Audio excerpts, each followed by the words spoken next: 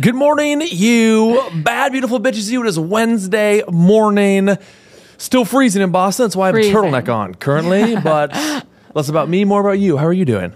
Freezing. I know. Yeah. Yo soy frio. I think we need to go on a vacation. I think we need to warm the hearts of people in need. Today, we're doing a live caller relationship hotline.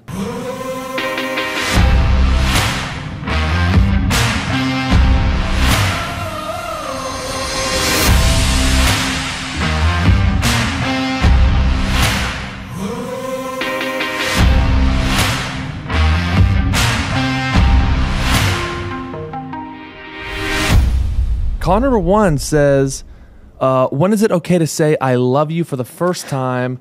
Here we go. Hello. Oh, why hello. What's up? You are on the relationship hotline here on the Little It's Podcast live with the wife and I. How are we doing? Hello. I'm doing good. Thanks for calling. Your question was, when is it okay to say I love you for the first time? Is that right? Yes.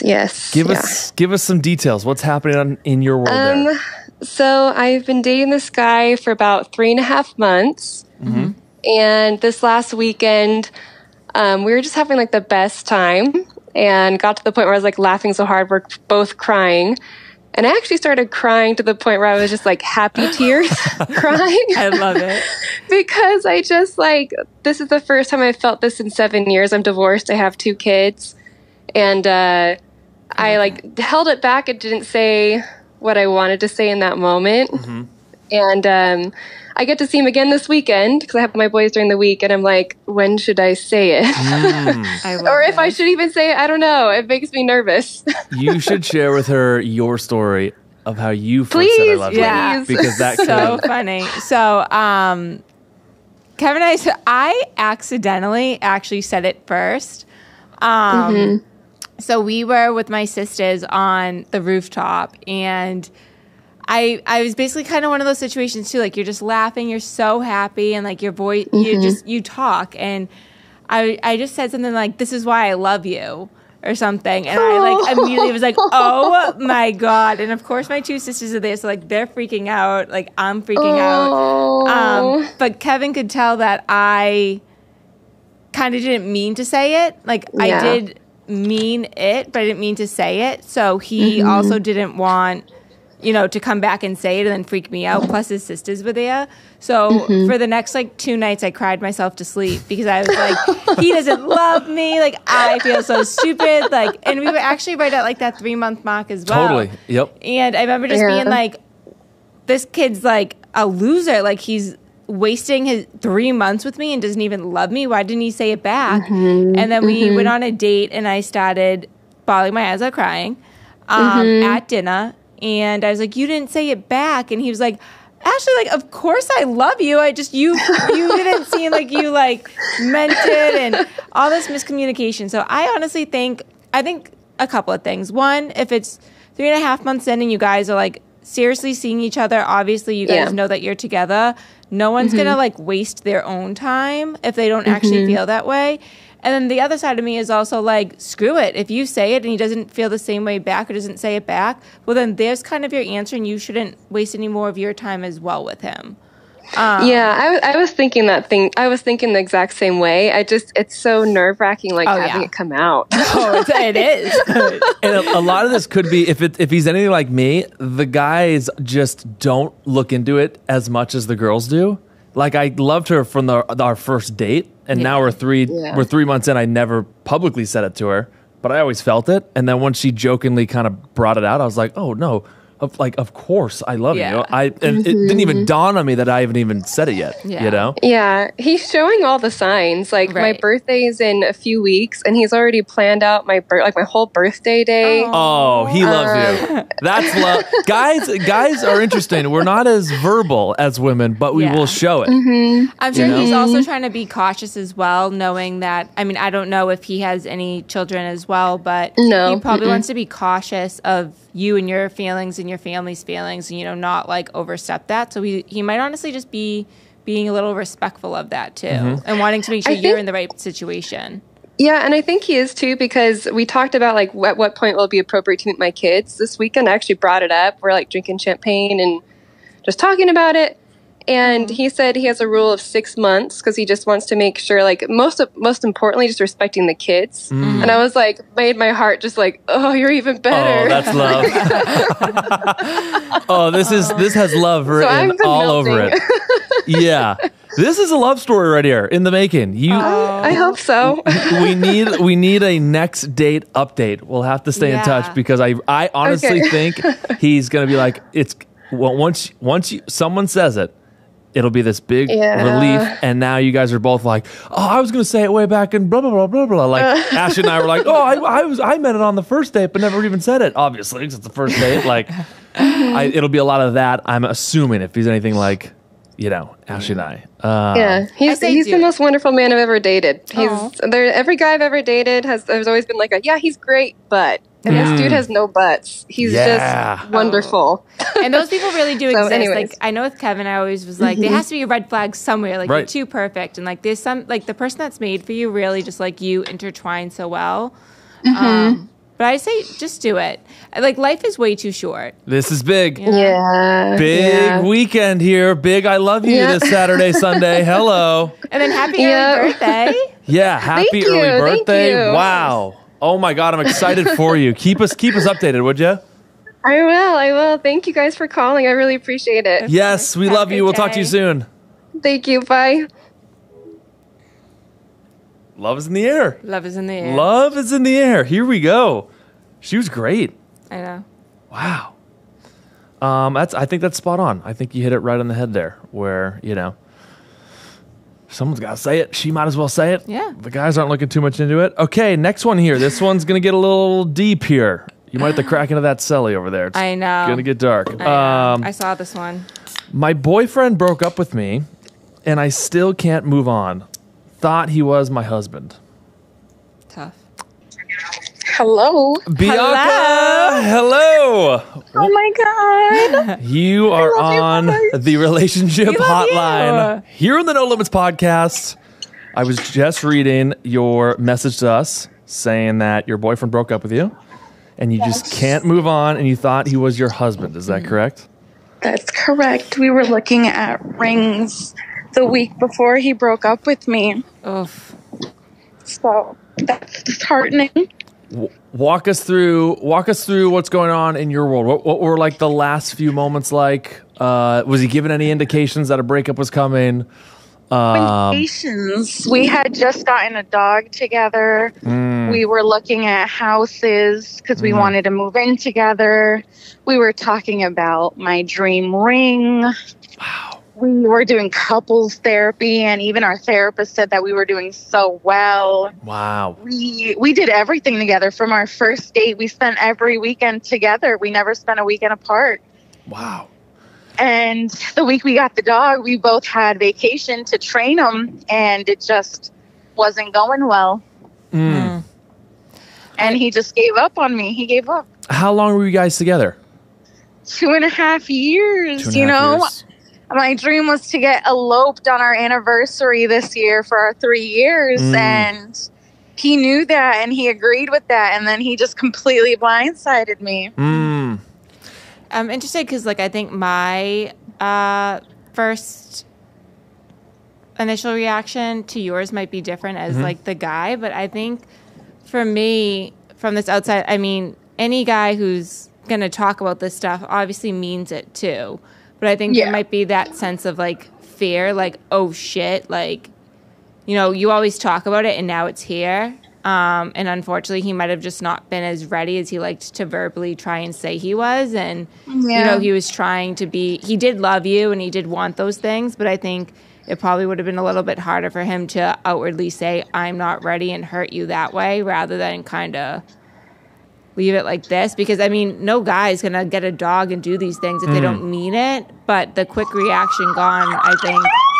Ooh, someone lives in Boston. No, Providence, close enough. There we go. But I just think he must have gotten like scared. I mean, it is a lot. Like, does when you guys would talk about marriage, what would he say? We would just talk about like what we wanted our life to look like. Like, we couldn't wait to come home to each other, and instead of good night, I'll see you next weekend, it would be good night, see you in the morning. Mm-hmm. We would talk about kids. Yep. I was a single mom. I am a single mom, and he knew that. So he was invested in my daughter's life too. She's hurting. And then he ended up saying he didn't think he was a good father figure for her 2.5 years in. And he knew how much of a big deal it was for him to meet her. So I just feel really stupid right now. and how, if you don't mind me asking, how old are you guys? I'm 20. I'm going to be 28 on Friday, and he just turned 27 in November. So gotcha. Happy early birthday. Yeah. Thank you. What a present, right? What a gift. Hey, this could be a blessing in disguise, though. You know, this. So it's interesting, and she'll hate that I'm putting her on blast here. I have a twin sister who's 28, about to turn 29 in April, and has been in a similar situation where guys she was seeing, they were talking about marriage, they were talking about kids, they were talking about buying homes together. And similar deal. He up and just moved to a different city. And she was devastated, totally devastated. Yeah. This happened when she was, 26, 27? Yeah. And we kept saying, hey, thank God it happened now when you're 28 compared to, especially if you guys were looking to raise a family together, if this happened when you're, 36, 37, 38, it kind of changes the game of like, wait, this guy just fucked around and now ruined, potentially my only good years to reproduce. God willing. You know what I mean? Whereas at least I kept telling my twin, like, hey, at least now, it sucks, but damn, way better happening now than at, 35, 36, 37. I always say, too, like, it sucks. Heartbreak sucks. Kevin's been through it. I've been through it before we found each other. Like, it sucks no matter what. And, feel what you need to feel and lean on the people that are closest to you that you feel like you can confide in. But at the end of the day, like, it makes so much sense being out of it, why every relationship I cried over didn't work now that I have Kevin. And, like, the person that you're meant to be with, you might get so close each time, like, oh, this person treated me so well, we talked about this, but there's something, like, missing. And at the end of the day, if he wasn't going to be the greatest father to your child, like, absolutely so obsessed, best father in the world to your child, that's not your person, because you deserve better than that, and so does your kid. And, like, it hurts. It sucks. I'm not saying it doesn't, but your person, there will be no question about it. There will be no pain, no nothing after that. So it's honestly, I've started, whenever people tell me they break up with people, I've started saying, like, congratulations, like, now you're one step closer, Mm-hmm. It can suck, but you're a step closer. And the pain is oh so temporary. What do you really enjoy doing, outside of work? What lights you on fire? Before him, I used to do dance, and I hadn't done it in years. This is I just started taking all these dance classes. Yes! I love this. Started doing a hip-hop class. Yes! I'm doing a contemporary class. This is like that scene from The Notebook when she's like, I used to paint. Because she's in the wrong relationship. And the guy's like, okay, well, why don't you just paint? And she's like, no, I used to paint. And it was like an early sign that she was in the wrong relationship, You giving up dance. I mean, what an early. This is like The Notebook. Is there a second Notebook? Is there still just the one? There should be, but no. Okay, maybe the Notebook takes place in Rhode Island down there. Hello, the girl who does hip hop. You got this. Double down on dance. Not only is it a great workout, you love doing it. Distract yourself while the pain's there. The pain will subside slowly over time. You're gonna get better at dance. You're gonna get more fit. And then give it time. You'll notice. You'll understand why this happened. Yeah, you will. It sucks right now, but you will understand. 100%. And then let's do I'm going to shoot you a DM after this. Let's stay in touch. We'll have to do like a 1 month, 2 month checkup on you. Oh my God, yes, I would love that, because I'm like, I need a cousin. Yeah. I want to be a chief heart officer. Yes, I love that. I want to be a wifey. Like, yes, this can't be it. No, and you will be. And that was not your guy to make you that either. So this, what a blessing, huh? Yeah. All right. This was like perfect timing, because I just found out he started dating again too. I was like, oh, that hurts even more, because it was only a month ago. Yeah. Yeah, but it's just mindless right now. Yeah. I mean, thank God that's happening now too. Probably if it's a month out, just knowing guys, like, Yeah. who knows? There might have been some lingering there with another lady. Yeah. You know what I mean? Maybe it didn't Yeah. start a month ago. So even better that you found out and got out now. Yeah. But we believe in you. Your person's out there. We're going to stay in touch with you. Oh, thanks so much, guys. I love you both. We love love you. you. We'll talk to you soon. Bye. All right. Bye. Later. I feel like we're Delilah. What's Delilah? Delilah. Oh, is this your sleep song? This is like 90s mom radio. Yeah. You listen to Delilah? No, I didn't, but you guys Would did, you guys right? listen to in the city? Boys in the Hood? It's cool that people refer back to what we've talked about in past episodes. Yeah. Chief Heart Officer, like, that's really interesting. Everyone wants to be a cheat hat officer. What? Cheat, a CHO? Cheat hat. Hard to say. Hard to hear. That is, Oh! Why? Hello, good sir. You are on the Relationship Hotline on the No Limits podcast with Ashley and Kevin. How are we doing over there? Dude, what's up, Kevin? Good. How are you, man? Let's go. I am good, man. What's going on in your world? We're flying blind here. Oh, not too much, man. How are you? Say Good. that question one more time. Good. What? How can we help you? What's the what's going on in the land of relationships? Oh boy. Okay. So Here we go. relationship. How much time do I have? Please Oh. air it out.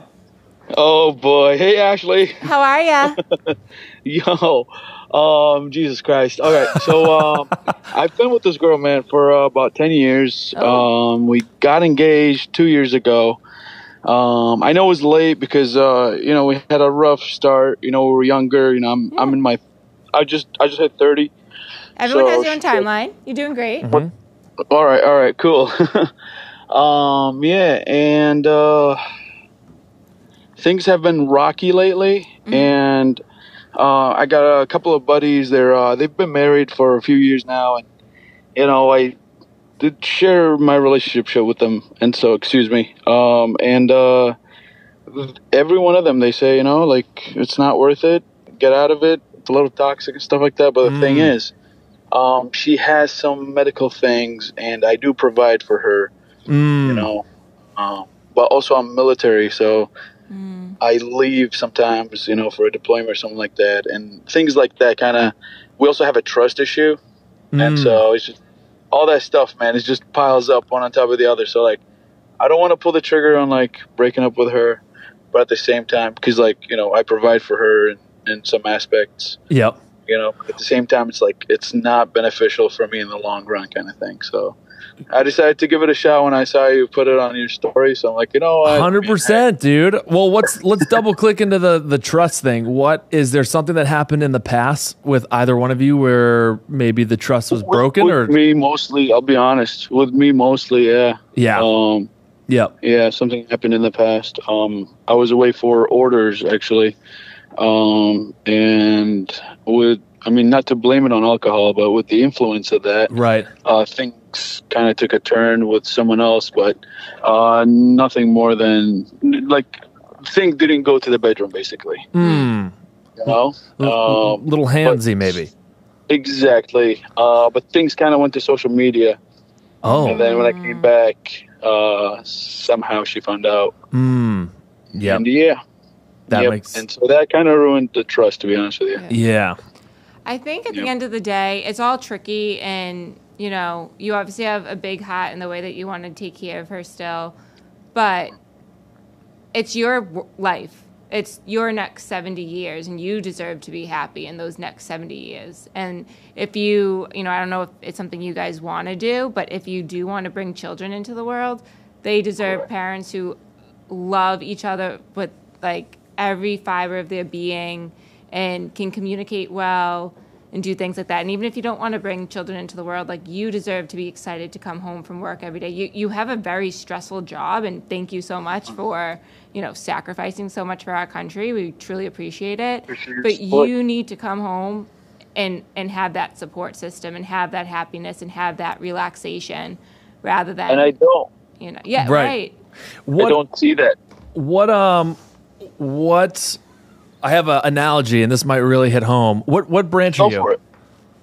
Air Force. Oh, this is gonna We just fucking watched. slam. Ready for this? Let's go. 1, thank you so much for your service. Number 2, Your support. when you are on a commercial flight, and this might change with you Air Force guys, but when the cabin pressure changes and the oxygen masks drop from the ceiling, They always get their oxygen mask. the instructions are like if you're on a commercial flight and watch Save yourself. watch the agents, right?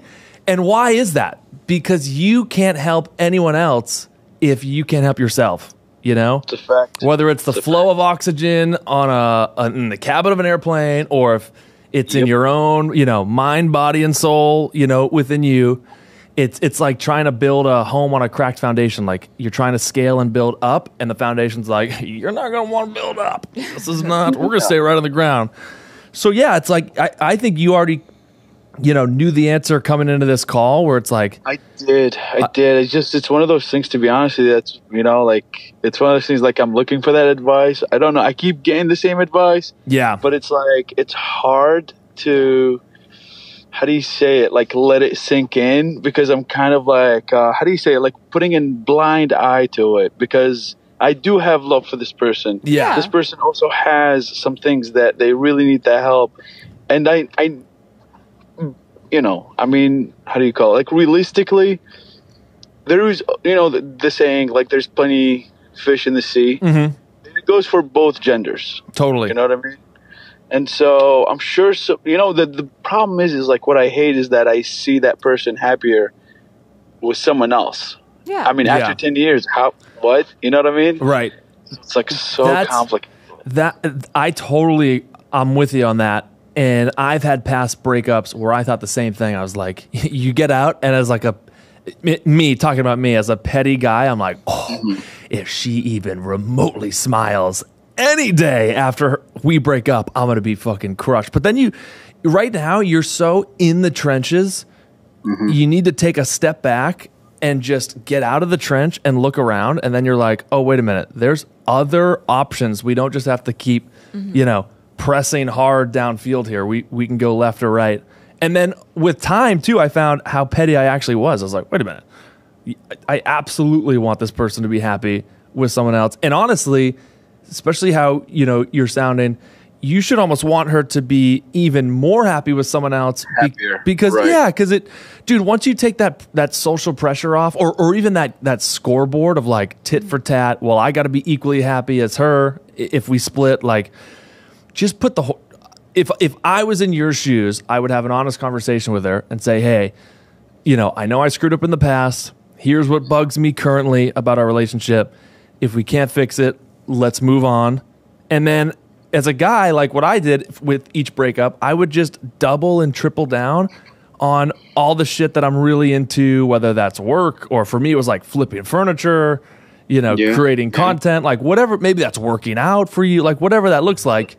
Just double and triple down on that while the pain's still there. Give it 6, 7, 8, 9 months, maybe a year of working hard on something else. You'll notice the pain wears off, and you're like, oh yeah, no. Ashley's the same way as me. We're rooting for our exes. We're like, you go, which sounds crazy. You know what I mean? Yeah, I don't think it's crazy. I see the support you guys have.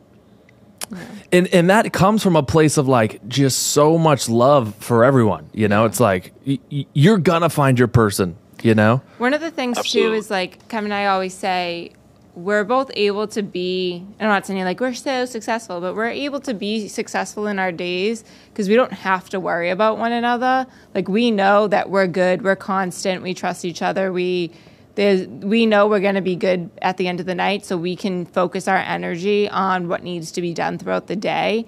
And if you can't do that with her and vice versa, you're never going to let yourself accomplish all that you're able to accomplish, because in the back of your mind, that's always going to be there. If you had a fight the night before, you're not going to be able to focus as much on work and things like that.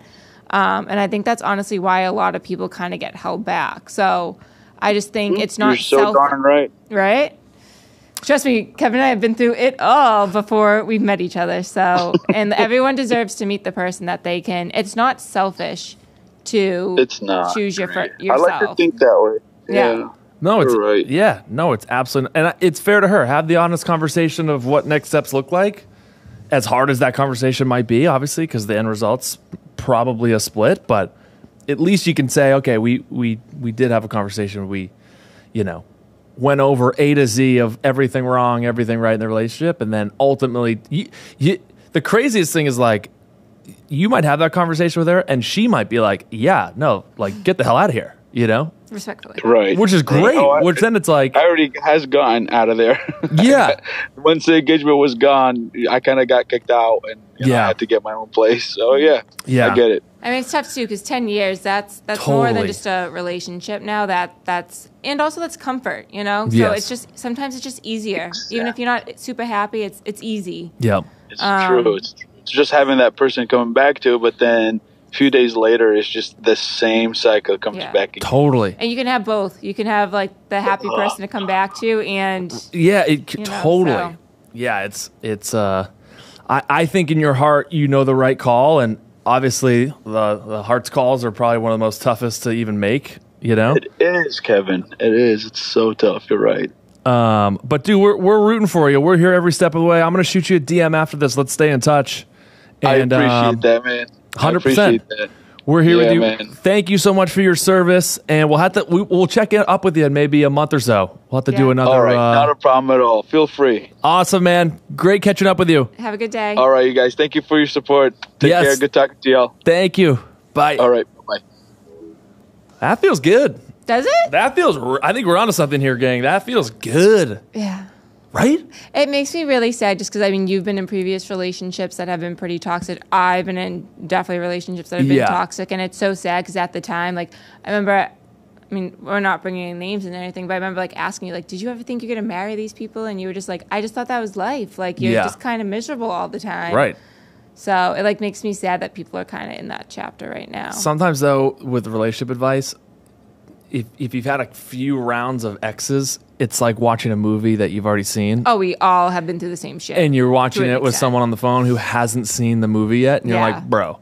Yeah. Bro. Yeah. Relax. Okay, breathe. It's good. Go get busy. Yeah. Go get fit as hell.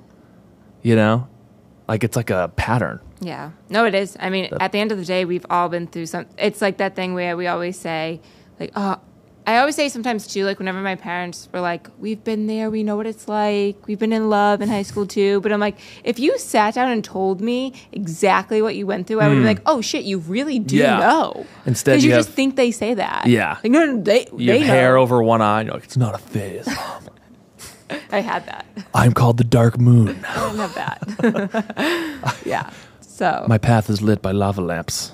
They're like, no. Did you have lava lamps? I loved did have those lava things. lamp. Yeah, those are cool. Well, all right, gang. That is the Relationship Hotline Love Hour on the No Limits podcast. Look at us, huh?